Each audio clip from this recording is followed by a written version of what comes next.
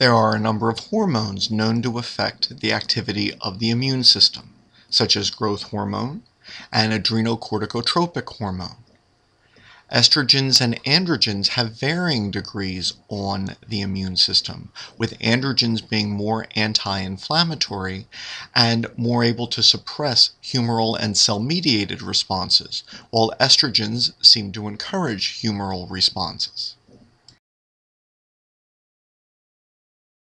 Significantly, the HPA axis, consisting of the hypothalamus, pituitary, and adrenal glands, this axis is a major regulator of the immune system.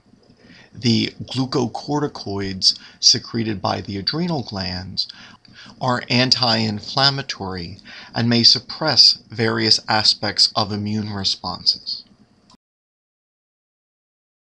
While the HPA axis has a major role in regulating the immune system, the cytokines released from immune cells also have a major effect on the HPA axis, and so thus infection affects the HPA axis and hormone secretion, and thus chronic infection may have measurable effects on thyroid activity, adrenal activity, on growth, and on reproduction.